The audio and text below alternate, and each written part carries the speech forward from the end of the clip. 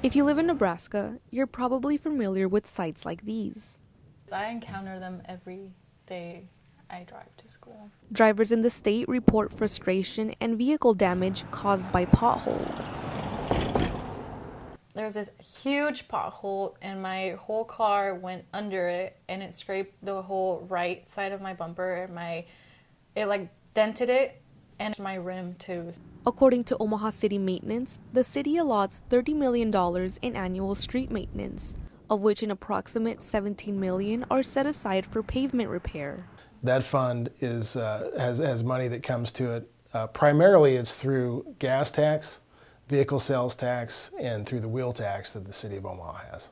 According to Rouser, the Omaha City Maintenance street repair tries to be as efficient and effective as possible. Obviously, we patch based on priority. So if there's a major street that has a very large damaging type pothole, we want to get on that right away.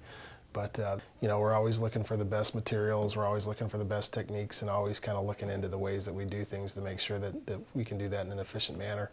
Omaha City Maintenance says they are continuously looking for ways to facilitate and improve pothole repair. I mean, we look at things like, there's a lot of buzz going around about a machine that Lincoln uses to repair potholes. That's a possibility for us moving forward. We're hoping for some modifications to the machine before we invest in it.